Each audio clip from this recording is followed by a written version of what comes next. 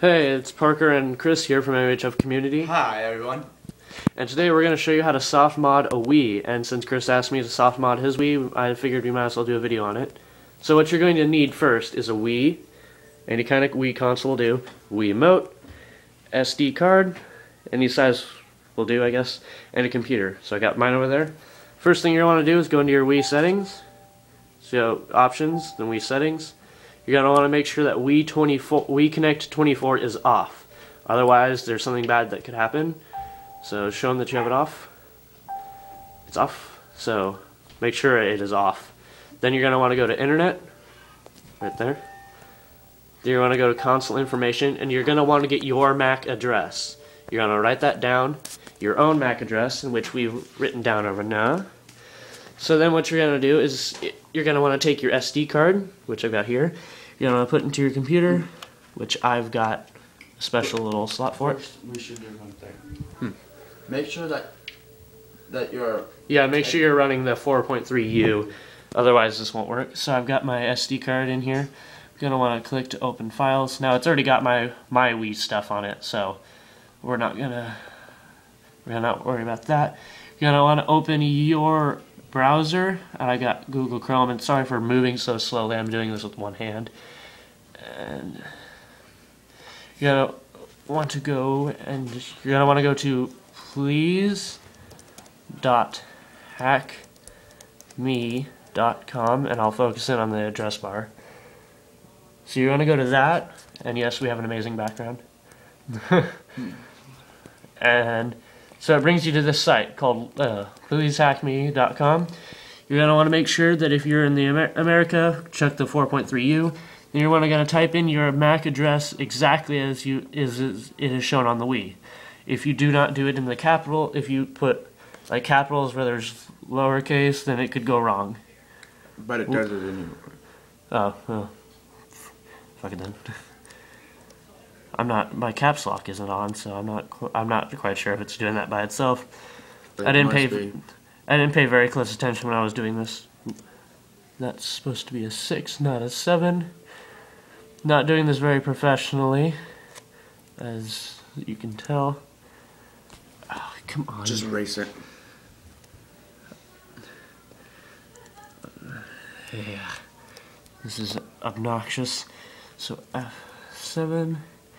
Then 8E. So then, once you got your MAC address in, you're going to want to type, you're going to put in the little captcha. Failing at this. DSSMIT.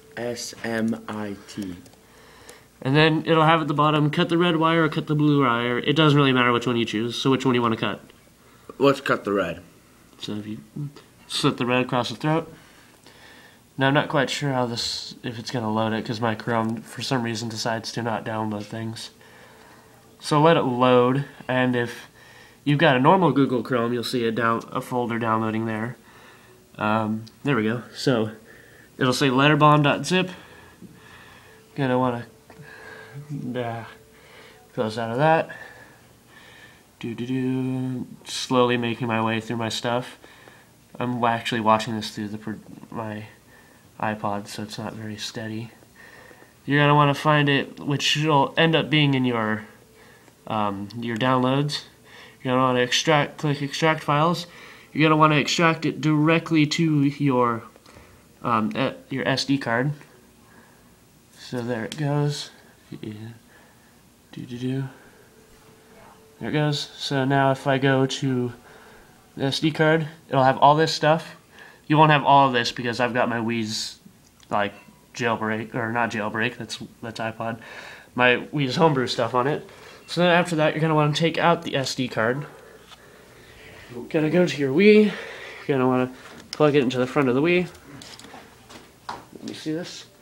Now if we go back to... You could just hit back on the... Yeah, I don't fucking care. I like to do it the difficult way.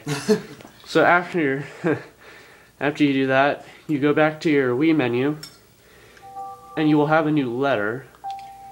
You'll have this red letter, which has the SD card icon on it. Alright, so you ready? You ready to see what this will do? Click on it. brings up a wall of text. Yes, and nothing's wrong here. This is completely standard, so is this.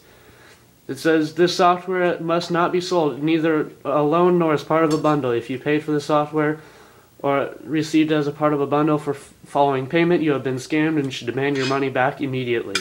So you want to set this, it'll show this for a while, and it's making sure that you read the whole thing. Of course we didn't pay for it, we went to the actual site for these guys. After a while it'll pop up with press 1 to continue.